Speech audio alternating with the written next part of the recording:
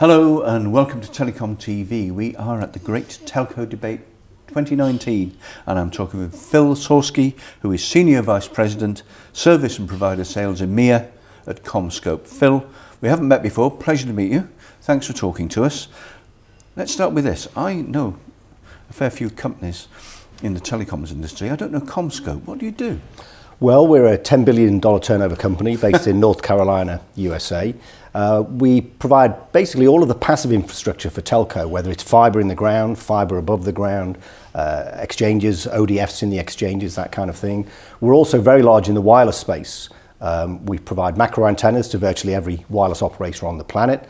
And as well as the antennas themselves, we provide all the passive equipment, filters, combiners, fibre and coax cabling, etc. And you may recognise us from the microwave antennas that we make with the old red flash, the Andrew flash, which is one of our brands in the microwave space. Seen them all over the world. That's right, yeah. Big and small. Yes, yeah. Right, that puts us in context. What do you think are the key takeaways related to 5G for this year? Well, I think 5G, the 5G race has begun. We're absolutely seeing evidence now from all of the operators that they're making plans for 5G, some sooner than others, depending on which part of the world you're talking about. But the actual implementation has been relatively slow.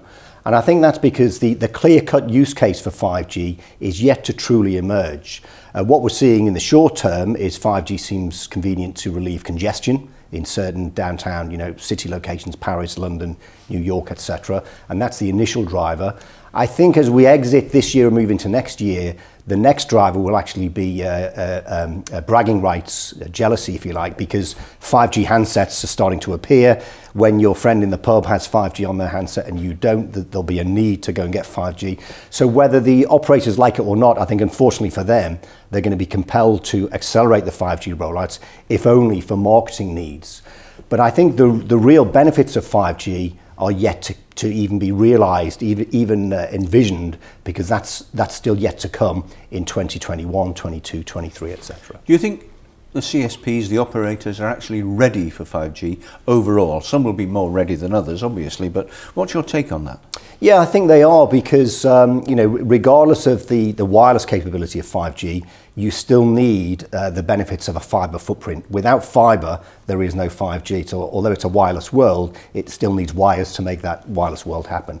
And the evidence we're seeing is that all of the operators, whether they're combined fixed and wireless operators or wireless only, they do seem to be gearing at their backbone to be able to handle the huge amount of data that 5G will generate, particularly once video is taken into account. Okay. Let's move on to you then, and Commscope. How are you supporting the operators as they begin to roll out 5G? Well, I think we're helping in two areas. Firstly, in the macro, there is a big challenge with 5G in terms of the cost of rollout. And one of those costs are antennas, passive antennas or active antennas. Generally speaking, the large OEMs are pushing the active antenna route, but they are incredibly expensive. Not only are they expensive, they're very heavy, and therefore the structural support needed on a rooftop or a tower is much higher than a passive antenna. And thirdly, they consume a lot of power. So what we're doing is we've brought out passive antenna solutions, 8T, 8R type antennas, which will allow you to still achieve 5G performance, massive MIMO type performance, but at a fraction of the cost. So in those locations where active makes sense, such as Oxford Circus, London, fine, you can go active. But in other places, like maybe halfway up Tottenham Court Road or near Euston Station or whatever, where you don't need to incur that massive expense, then we have very good macro solutions, both in the antenna space and also in the fibre feed to those antennas, and that's all outdoors.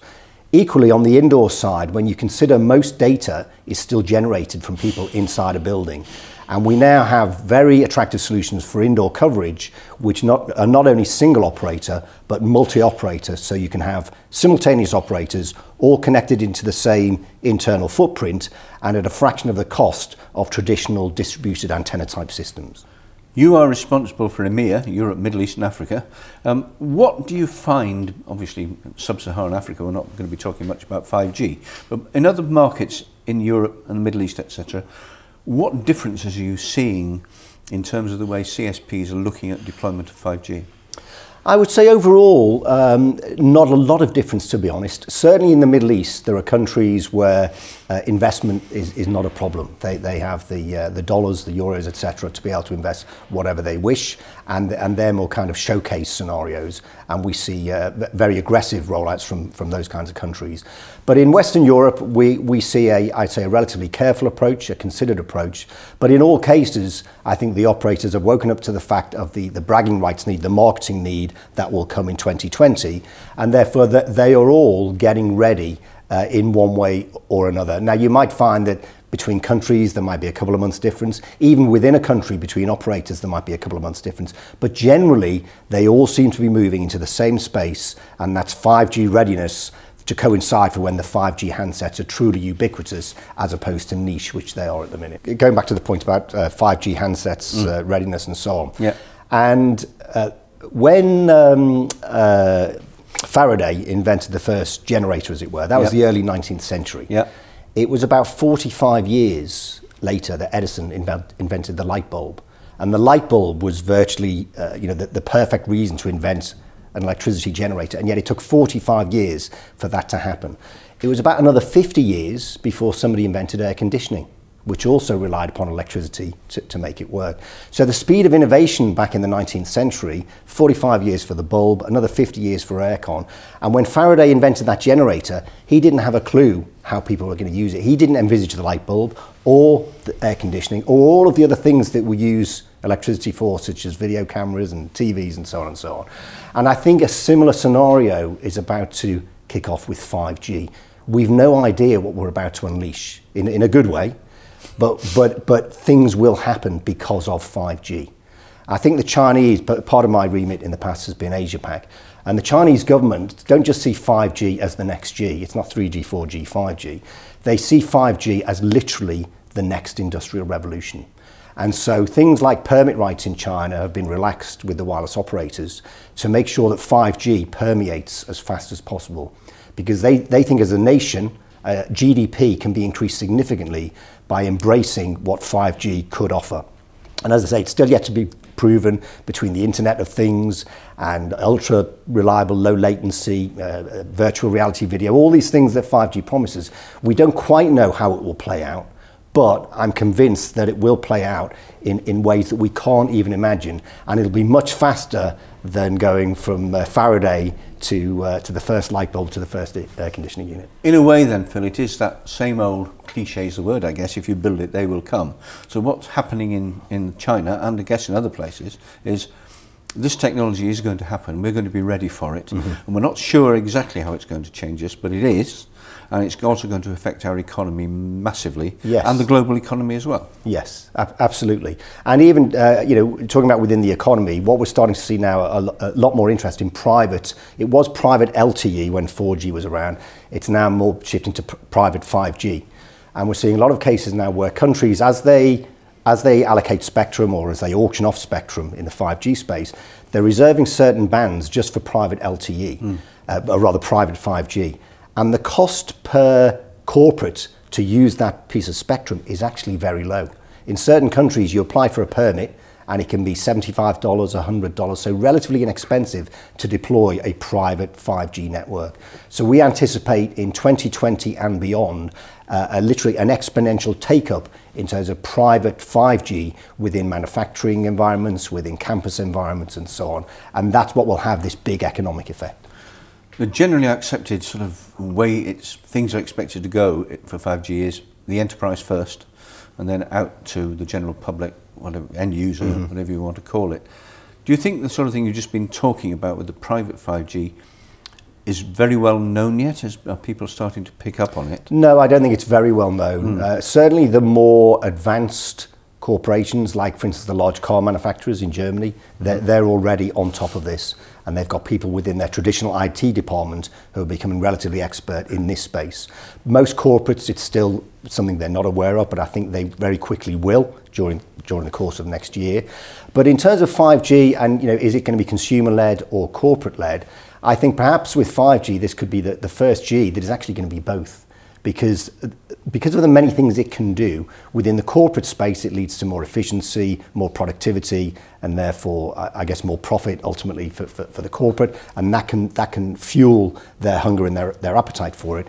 Within the consumer space, where we talk about the analogy of televisions HD ready, the amount of data you'll be able to transmit on a 5G link will make high definition TV an absolute reality. It's an exponentially higher bandwidth than it was even with 4G, and the consumers are attracted to that. Consumers love video, consumers love pictures, the eye to the flame in the fire type of thing. They find that compelling.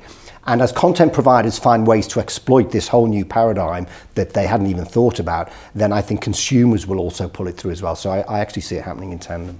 But it's always been said, well, the received wisdom has been that corporates, enterprises, big enterprises have the money to be able to afford 5G, such as it is at the start, and the consumer will come along later when some kind of monetization and things settle out a bit and you can see what's worth doing and what isn't. Yeah. To take your point about the video, I came in on the tube this morning and I was surrounded by 5 or 6 different blokes watching different football matches. Yeah, all under the age of 30, I guess. Oh yeah, yeah.